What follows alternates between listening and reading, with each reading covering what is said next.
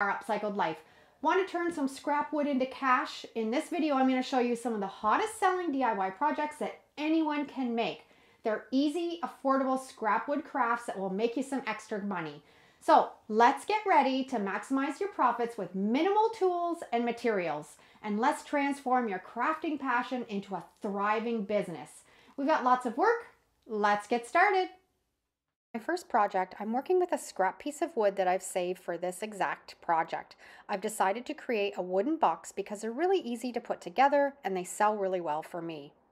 First, I've cut the base piece and you can adjust it to how big you want your box to be. Now I'm going to cut the sides. I've measured the length of the outside board and I'm going to cut 2 pieces to match that length. Once I have those 2 pieces, I'll measure the space between them and cut 2 more pieces to fill in the ends. I absolutely love creating these wooden boxes as gifts or for any occasion, whether it's Christmas or Halloween. They can be filled with beautiful seasonal decor, or of course you can use them just for everyday purpose. And the best part, you can easily put these together in just a few minutes.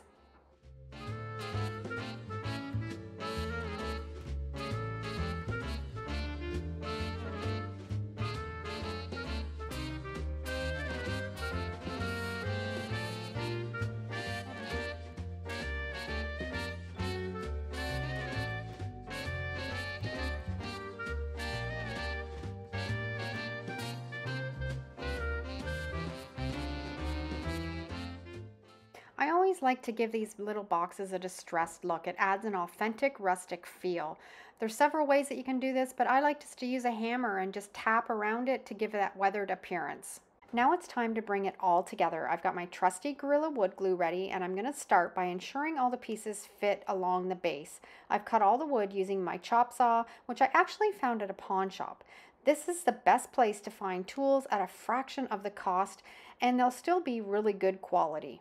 And I also found this brad nailer for just $30. It works like a charm, but don't worry if you don't have one. You can always use screws or you can opt for the classic hammer and nails to put this piece together. There are plenty of options to choose from, so just go with what works for you and the tools that you have. To secure all these pieces, I'll apply a small amount of wood glue and then I'm going to use my brad nailer to secure them in place. Once that's done, we'll be ready to attach the base. If you're interested in earning some extra cash with DIY projects, the ones featured in this video are a fantastic starting point.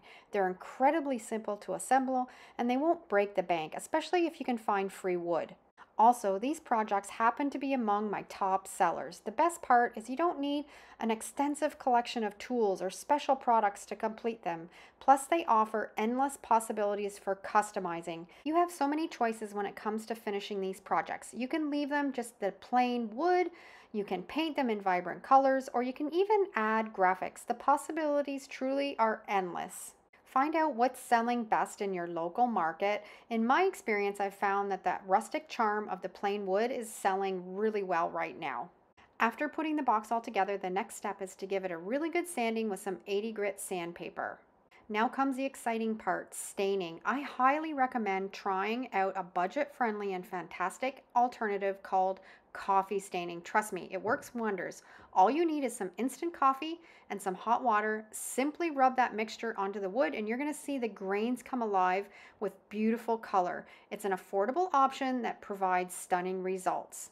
This is going to save you from having to purchase expensive stains. Give it a try and you'll be amazed at how well it works. To complete the box, I wanted to add a hardware detail on the front. Luckily, I found a rusty latch in my stash and I attached it to the box using some screws. It gave a nice finishing touch. This is such a simple DIY project and it's a great way to make some extra cash to sell them. So try this out. This DIY project is incredibly simple and so easy to do. All you need is a scrap piece of wood, a hammer, a chisel, a pair of pliers, some nails, and we're going to create that old rustic look, putting dents in it, weathered holes. And before moving on, I'm going to take it outside and give it a sanding with some 80 grit sandpaper just to soften it up around the edges. For staining, I found a great deal at our local hardware store, a $2 mist tin in a really beautiful color. I'm going to apply that stain on the wood and it looks fantastic. Now onto my stash of hardware. I keep a toolbox full of various handles and knobs and pulls that I can browse through when I want to find something that's going to be a perfect fit. I think these pulls will work perfectly. I also have a container filled with nails and screws that I know come in handy for these type of projects. I'm going to simply screw these two handles onto that piece of wood, and that's it. It's that easy. To finish it off and protect the wood, I'm sealing it with some polyacrylic sealer. This DIY is so versatile. They make a great addition to a kitchen for holding scrubbers or dish soap, or you can put them out on your dining room table or out in the patio. It's an effortless DIY that's both functional and has a lot of charm. Another DIY project that can help you earn extra cash is making breadboards. These have been incredibly popular for years, and the best part is they're super easy to make. I have a breadboard that I keep in my craft room, and it serves as a handy template. Now I have this scrap piece of wood that's full of character. It has nicks and dings, and it has that aged look already. I'm simply going to trace the shape of the cutting board onto it. I can get 2 cutting boards out of this one piece of wood, making it a really profitable DIY.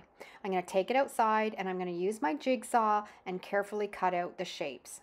Don't worry about feeling intimidated by jigsaw. They're actually quite easy to use. And if you don't have one already, I recommend checking out your local pawn shop for some great deals.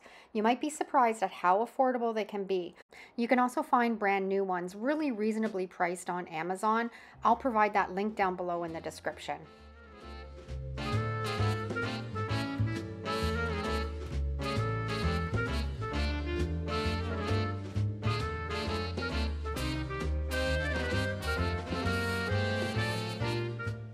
Now that I've finished cutting them out, remember not to throw those leftover pieces. We can use them for another DIY project later on.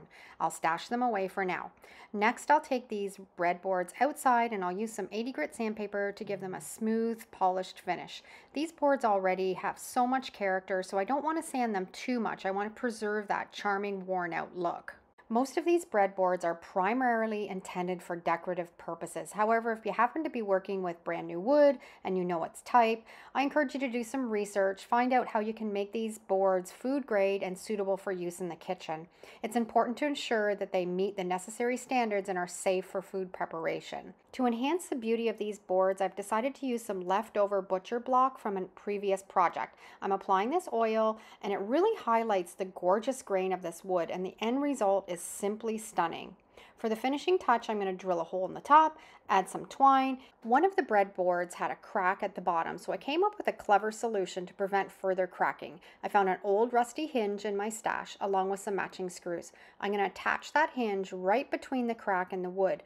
This addition should not only reinforce the board, but it'll also giving it a charming farmhouse feel.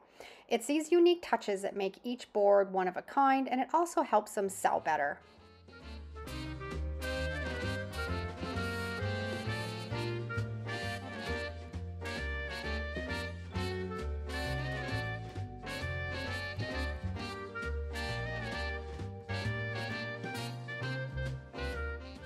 Another best-selling DIY, and I love making these. And the best part is they're incredibly easy to assemble just using scrap wood.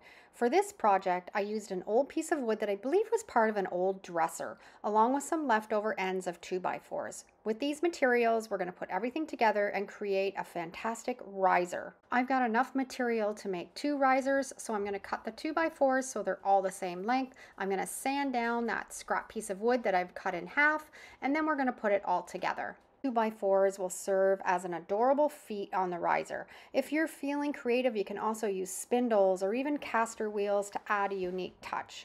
Once assembled, these risers become one of my top selling items. To ensure the perfect placement, I'm going to center that 2x4 underneath the wood, and then I'm going to use my brad nailer and put it all together. I also added a little bit of wood glue also. To ensure the perfect placement, I'm going to center those 2x4s underneath the wood, adding a little bit of wood glue and then brad nailing it into place. Now I've mixed up some DIY stain. This is really popular right now and it gives that rustic weathered look that complements that farmhouse or primitive style that everybody wants right now. I have a full tutorial on how to make my DIY stain. I'll put the link to that down below in the description. And to finish it off, I'm adding some dark antiquing wax. It's just going to fill up those little nooks and crannies and give it a really aged look that I'm trying to accomplish. And now I've completed 2 risers that I know are going to sell super fast. And if you want to know how to price your DIYs, I have a full tutorial on the formula that I use. I'll put the link to that down below in the description, and you can watch that after this video. I hope these DIY projects have sparked some inspiration. Let me know down in the comments which one was your favorite. Thanks for watching. Have a great day, and we'll see you in the next video.